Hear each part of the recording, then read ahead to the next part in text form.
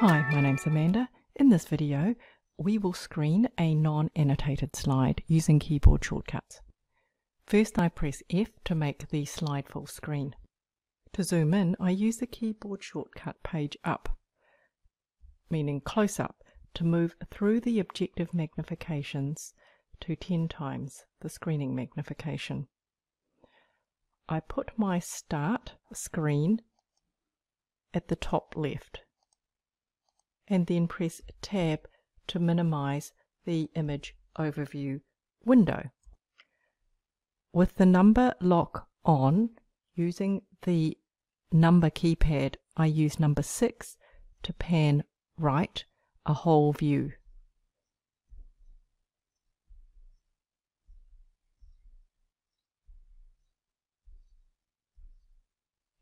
Then 2 to pan down a whole view, then number 4 to pan left a whole view.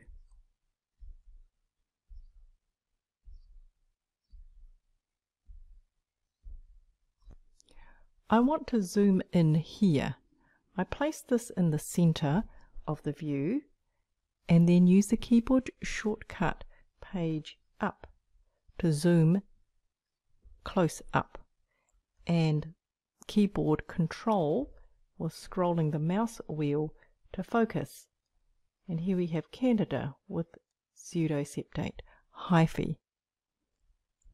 To annotate this group or dot it, right mouse click, select the circle icon, put the cursor in the center of the group and move outwards. A quicker way is to press C on the keyboard to annotate the item of interest.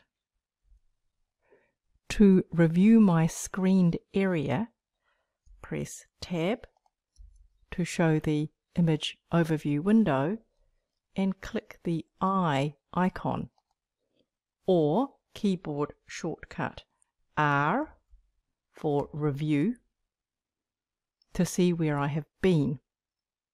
To see my annotations, I press L for list and click on the annotation to take me directly there.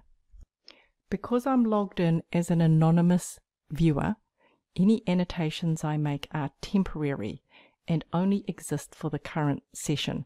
They are not saved. If I did want to save a record to study or teach from, then I could take a snapshot. Right mouse click, save snapshot to file.